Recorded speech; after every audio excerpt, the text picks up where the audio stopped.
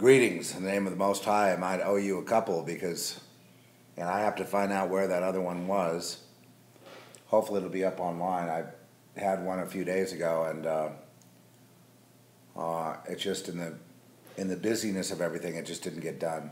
It didn't get logged in, and sometimes when that happens, I kind of go with it because it's sort of like I'm a believer in when something is meant to be versus when it's forced. And this was sort of one of those, I never question when there's a hesitation of a word going up. And I'm going to tell you today about something. Trish, would you mind bringing me my glasses? Sorry. Looks like she just got busy right when I said that at that very exact moment. What's that on? I'll need my glasses here. I'm sorry. Reading glasses? Yeah, for some reason my vision, even on this big giant print, is not coming through as it did.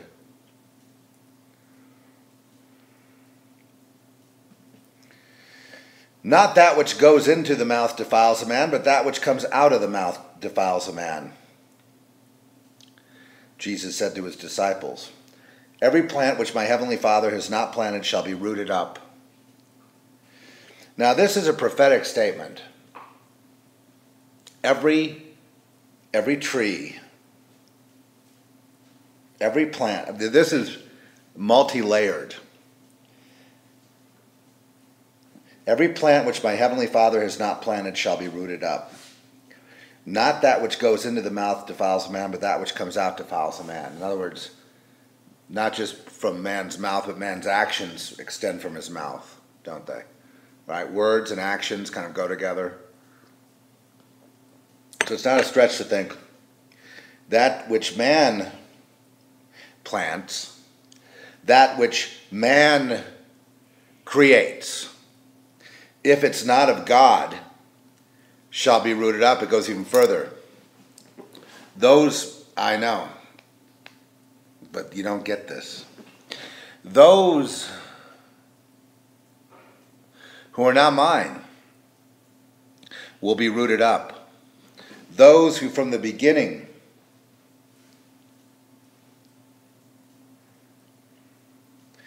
every plant, so there are plants. There's genome. There are beings. There are human beings. Every plant which my heavenly Father have not planted shall be rooted up. There's hybrids. There's things not of God that man has created for himself to expand.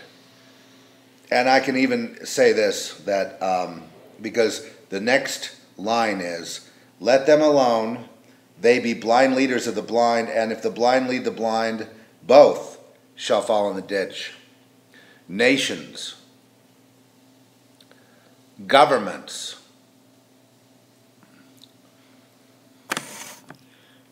Santa Fe, for example, says we are an all-inclusive community, which means, and that's code, when they say inclusive, we're inclusive. That means we've gotten rid of God.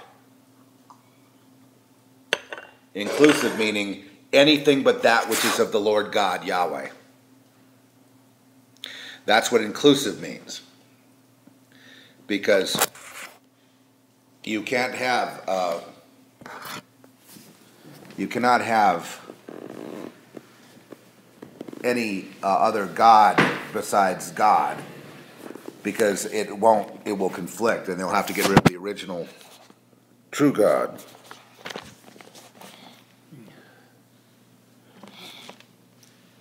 Every plant which my heavenly Father hath not planted shall be rooted up. Let them alone, they be blind leaders of the blind, leaders, governments, bureaucracies, etc. And if the blind lead the blind, both shall fall in the ditch, meaning the society will crumble.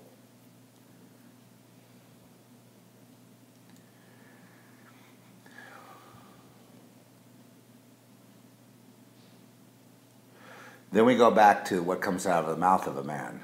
But those things which proceed out of the mouth come forth from the heart, and they defile the man, because they come from a wicked heart.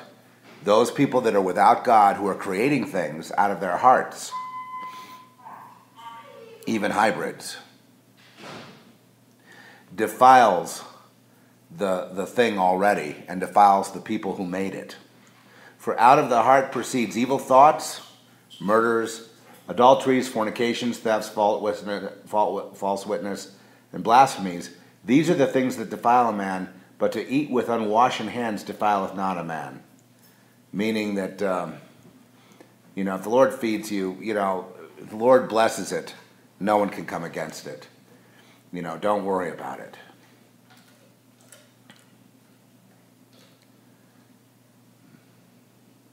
So the teaching, extends. For the natural man, the idea that thoughts, Jesus raises the level of discourse to thoughts, meaning it's not what you do, but the thoughts you have that defile you. If you have thoughts of, you entertain, I know how it is. When you entertain thoughts of vengeance, for example, you fantasize about how you're going to kill the person over and over in a million different ways. Or lusting, how you're going to lust over what you're going to do when you finally get together in a million different ways, whatever it is. Now, those thoughts are to be brought under submission to the Lord. In other words, the response is when these thoughts enter in, it's an attack by Satan. The whole idea to keep the mind washed clean is to not let that seed get planted of the thought in the first place. In other words, root it out with the Word of God, like what we're doing right now. Read the Word of God. And see how you want to cut that thought off at the pass so it does not... Because thoughts are kind of like trains. Once they get going, they start building momentum and building speed. It takes a while for them to get up to speed. And once they're up to speed, they're damn near impossible to stop. So what you want to do is root them out in the first place, because entertaining them going down that road will lead to defilement of self, which is exactly equal to cut off from God. Defilement of self equals cut off from God. That's why they want you to defile yourselves amongst them, so they, A, have something on you, yeah, I guess. B, extract their pound of flesh for their ritual purposes and power, sure. Sure, they have you under control, they have power from you. But to defile oneself through, and they'll get you to do it through, say, gossip.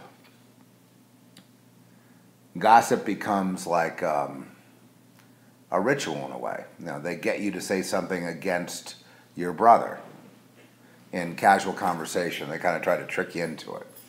So they have something on you. They have power over you at that point. They extracted a little bit of power from you right there. They, when it gets, really bad, they throw temptation of lust, through sexual encounter or whatever, to a politician. And what happens? Oh, well, they just happen to have a record of it, and if it ever gets a word of that breathed out to law enforcement, who's also in their pocket of Satan, it's a way of getting everyone in his pocket eventually.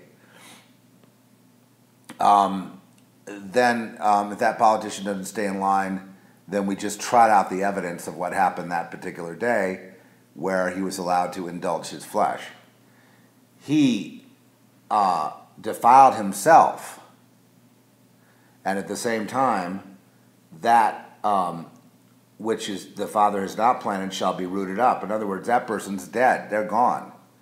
They're now just a puppet, a shell puppet. A puppet that's like a peanut or a shell of a nut, with a string on it, like a puppet, behaving like a human being. That which comes out of the mouth is basically what Jesus is talking about is an unclean heart. He's talking about that which comes out of one's heart. And the mouth is simply a metaphor for the process of that which we're holding in our hearts. So since he's clarified it here, and my proof on it is, he says, but those things which proceed out of the mouth come forth from the heart, and they defile a man. So where does it defile? when it's in the heart? Or by the time it gets to the mouth? Well, he's talking about the heart. That's why we have songs that say, making me a new, psalms that say, make me a new heart, Lord. Creating me a new heart, a new mind. What's one of Jesus' names? One of Jesus' names is, I make all things new. I make all things new. I don't know how that would translate to a Hebrew name, but if you had one, that would be another name for Yeshua. I make all things new. Is Jesus, that's his name. Another prophetic statement by me. And where's it coming from? I praise God, We're going to talk about Rhema versus people making stuff up in their minds and hearts. Because I can just tell you this. That which the Father has not planted shall be rooted up. If the Lord did not give you a prophecy, a teaching, a thing, a word to share, to pass on, it will be rooted up. Oh, don't tell me, yes, I know the parable of the seed and the sower. Of, some of the seed falls on good ground, some falls on, when you're preaching the gospel. I'm talking about people that say, thus saith the Lord. I had this dream, I had this vision, I had this thing. If it's not of the Father, it will be rooted up. It will have no effect on the consciousness of people, other than it's a passing fantasy. Conversely, additionally, not conversely, but additionally, that which is created of man without the Father shall also be broken down. If we try to build America as a secular society, it will be taken down. If the laws stand, however they got there, that God is outlawed from, prayer is outlawed and things like that, the society will fall.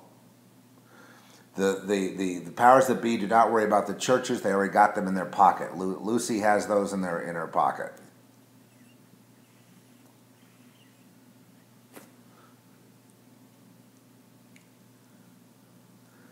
I tried to vape on this thing. Not working too well. Well, it's probably because I mixed it myself. Anyway, yeah, a great alternative to tobacco is vaping, and I prefer that. I smoked cigarettes lately, and I really feel a need to repent on that, and so this is kind of my step out of it. That in avoidance of... I'm not doing other things. I don't want to indulge in anything. I don't want to indulge in overeating or drinking or anything like that right now. I'm just kind of cleaning up my act. But so the vape comes in as kind of a, electronic e-cigarette. Comes in as kind of an interim that helps to, wean you off of. I don't know how I got smoking tobacco. I just started, having. How does anyone? Usually I've never had a problem. I've started up and then eventually it just kind of peters out on its own. And that's how it is. I used to smoke cigars quite a bit. And the same thing there. I just lost interest after a while.